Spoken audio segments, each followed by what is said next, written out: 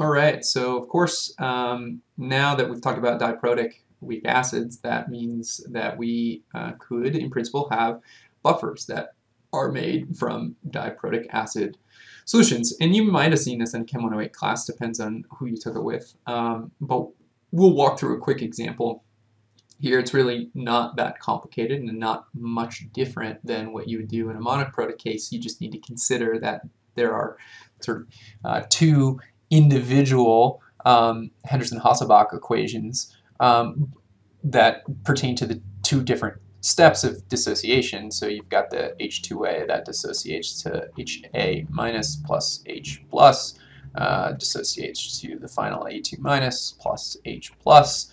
And we know that that first step is dictated by the first Ka, and the second step is dictated by the second Ka. And so for each of those Kas, we have a separate Henderson-Hasselbalch with the relevant species in ratio there. Note that both of these are equal to pH. The pH for a solution is constant. I mean, by constant, I mean it's the same regardless of how you compute it. So the pH here is still the same. It just means the ratio is going to be different depending on what pH you're at in the system. In other words, both equations are always and simultaneously true. All right, the example that we'll walk through is this diprotic oxalic acid system. So the molecule is all the way over on the right. It's this really simple dicarboxylic. It's the simplest dicarboxylic acid. It's the stuff that is found in a lot of wild foraged plants. It gives it this really tart flavor, but too much of it can make you sick. So it's interesting. Oxalis is, or lamb's quarter, is this stuff that you can find and you can eat, but it's slightly poisonous, but you often find it in salads. So the example says what volume of 0.800 molar potassium hydroxide needs to be added to 3.38 grams oxalic acid to get a final pH of 4.50 in a ½ liter vessel. Okay, so let's walk through. So we need some information to start this. I have the molecular weight of oxalic acid here. That should be grams per mole. And then I have the pKa values for each of the protons, the acidic protons. So this one and this one. So 1.250 and 4.266. I also wrote up a couple expressions that aren't the dissociation of the diprotic acid and the monoprotic version of that acid, but instead are the reaction of that diprotic acid with a strong base, because in this case we are reacting our oxalic acid that we're starting with, which I'm writing up as H2-ox, could just be as well be H2A. I'm just writing it so it's clear, H2-ox. So we have that to start with, and we're reacting some amount of it with hydroxide until we get to a ratio of products that is fixed in the Henderson-Hasselbalch equation by the pH 4.5. That's our goal. And so I wrote these up. We'll probably also use the general expressions, which would be the dissociation of these things in water. But in this case, we're actually reacting the H2-ox with base to get to our desired ratio. And so that's why I have them written up there to start with. So in green here, then I wrote up the actual dissociation steps of this acid. So not reacting with hydroxide, but just thinking about how this thing relates. What are the three species that we have here? So we have the H2-ox or the H2A, we have the H-ox or the HA minus, and we have the ox or the A2 minus here.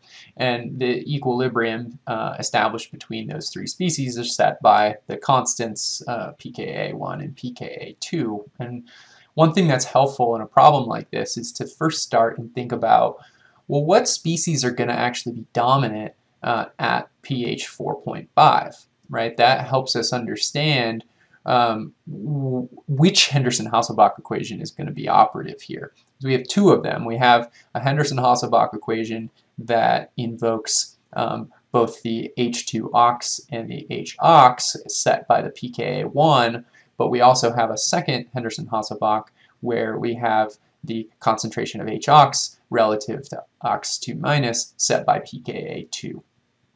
How do we know? Well, let's think about this for a second. So we do know that at pKa1, we know that's a unique part of the system.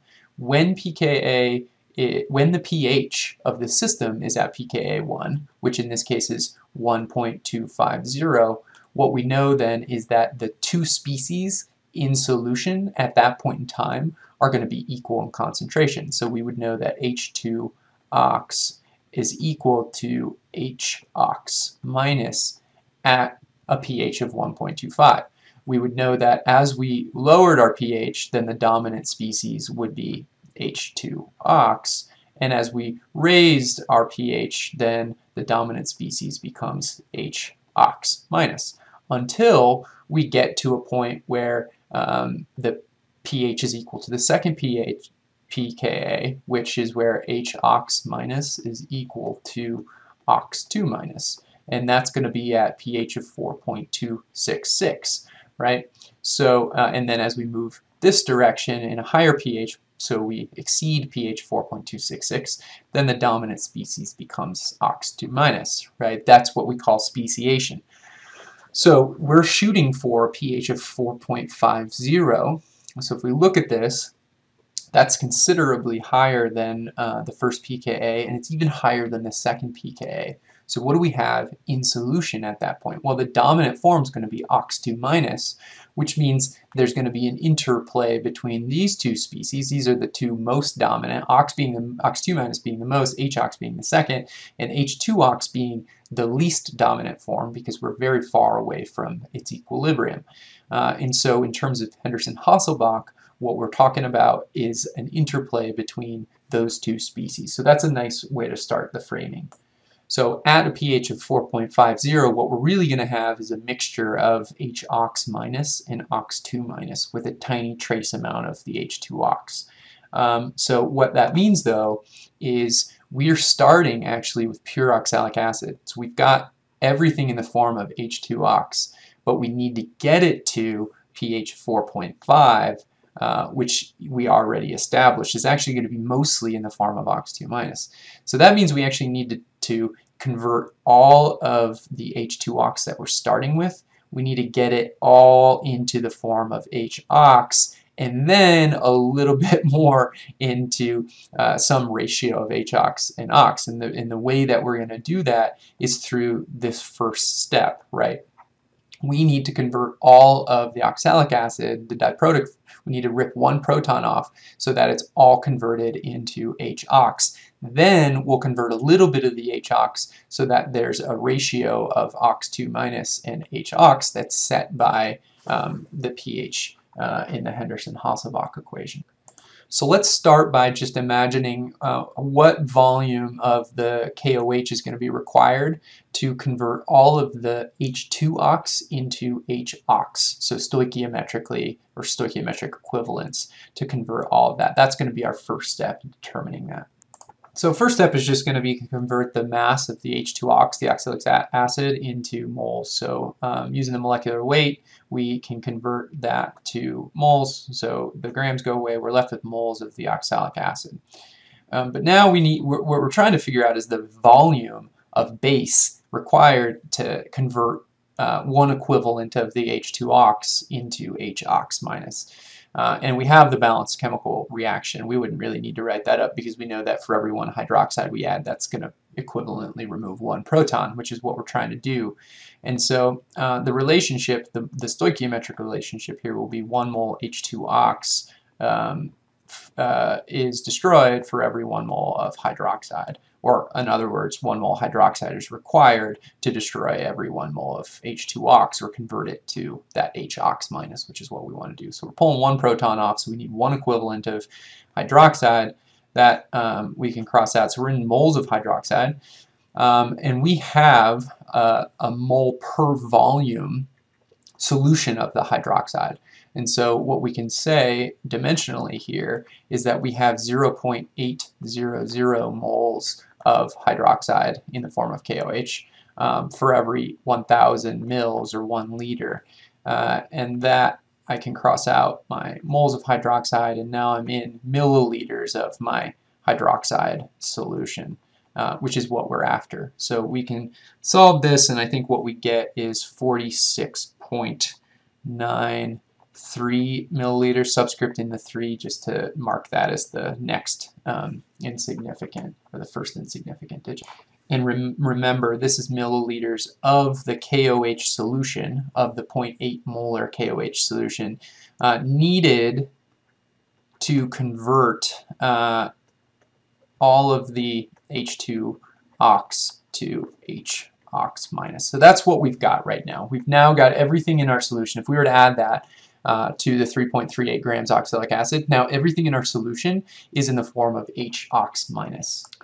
Of course, we know that there's going to be a mixture of H-ox minus and ox2 minus, and actually there's going to be a little bit more ox2 minus than there is H-ox, so we're going to have to add more base to this to get to our final ratio. So probably the easiest way to do this next step then would just be to write out that second step for the reaction of H-ox minus with hydroxide. So if I pull this up, I remind you, remember there's two sort of equivalent steps where you can pull off one proton in each step. So now we're talking about this step 2 here, because we want to figure out how much of the H-ox minus we need to react to convert to the ox2 minus, such that we have that nice ratio that we want satisfied by the Henderson-Hasselbalch equation. So we use sort of a version of an ICE table. It's not exactly, it's more just like an accounting table here. But what we can do is you can either do this in units concentration, so molarity, or in moles. I think it's easier to do it in moles because you're having a couple additions of volume. So if you do it by concentration here, you need to consider the total volume of the solution, which is the 500 plus this addition of the KOH.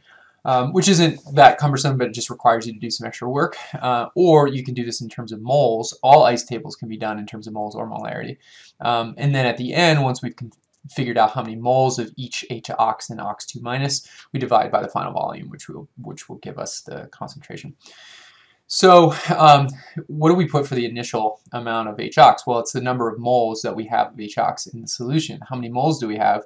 Well, it's the same number of moles that we had of the H2-ox, because we converted all of the H2-ox, which was the 3.38 grams of oxalic acid to start with. We converted that 1-to-1, remember? So however many moles that we started with of H2-ox, that's how many we have. So we can figure that out just by computing the first part of this dimensional analysis table here, so the 3.38 divided by the 90.035.